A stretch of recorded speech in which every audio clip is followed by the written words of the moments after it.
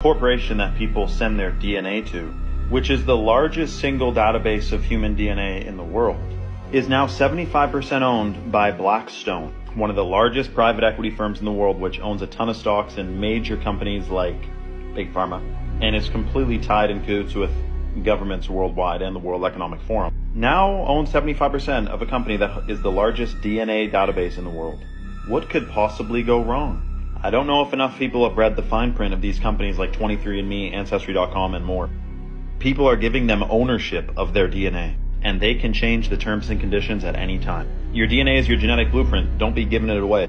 And the unfortunate thing is, if any of your family members have already done the Ancestry or 23andMe DNA sample, then this company already owns a piece of your DNA from your relatives. Who knows where this could go? Ancestry.com